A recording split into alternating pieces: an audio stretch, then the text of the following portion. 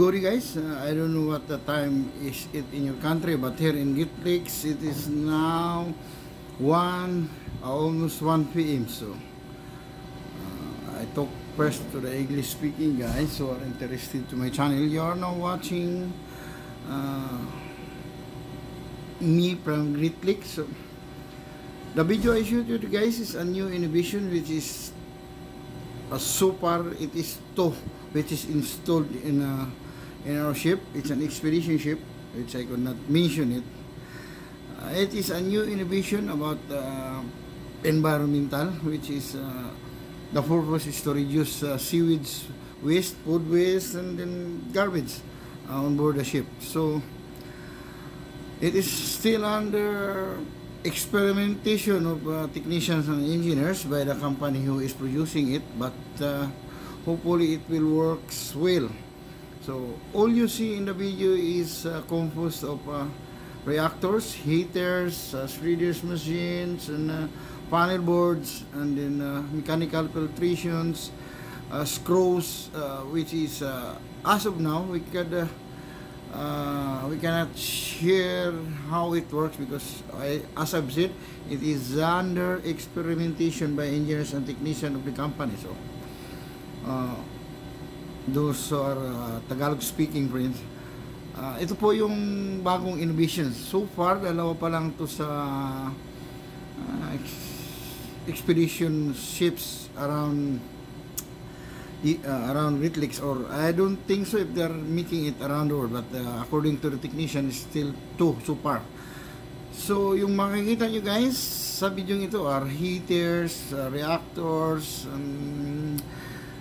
tanks, panel boards, which is operated by computers. So it is a very high standard innovation, but it is still under ano pa lang siya guys, under experiment pa lang so far.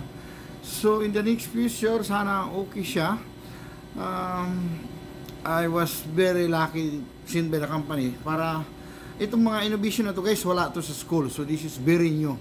Ibig sabihin, hanggang ngayon nag-aaral pa rin sila, pati kami. So in the next future, kung okay na, so it sana kasi makakatulong to na may magkakaroon pa rin tayo ng malinis na karagatan, paligid para sa susunod na henerasyon.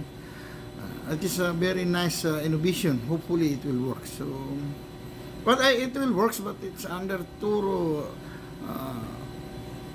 I don't know how to say, paano sabihin, kailangan pa rin talaga siya ng observation kung paano siya pagandahin. So guys, enjoy the video and then see you around. Okay guys, welcome back to my channel. Another environmental innovation again. New ship, new system. So I want to show you guys this new environmental innovations of another company which is installed in my ship, an expedition ship which is sailing around Great Lakes and Antarctic, Antarctic.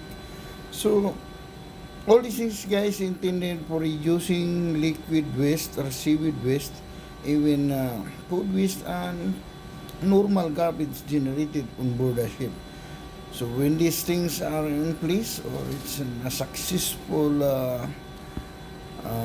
experimentation, it will be operational or quite sometimes, and it will help us for a cleaner environment.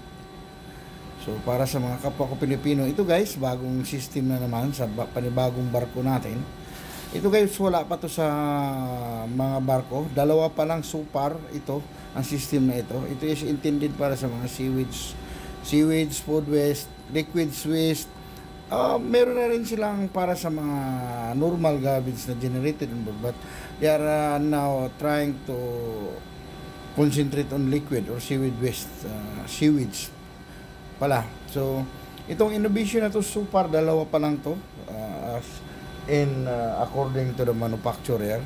Naka-install to ngayon dito sa expedition vessel namin. So far under kasi to sa ano ng trabaho ko as a ship, sabi nga nila mga inhinyerong basurero ng barko, sa passenger. So guys, sana tuloy-tuloy ang operational na tong system na to para makatulong man lang na ma-reduce ang waste ng barko, para malinis palagi yung ating karagatan, para yung mga sumusunod na lahi natin meron pa rin silang lalanguyan o mapupuntahang malilinis na karagatan. So see you around guys, sana magustuhan nyo to, and then thanks for watching my channel Papa Bear Vlog. So huwag kalimutan mag-subscribe, like, share hanggat maaari. Thank you very much guys.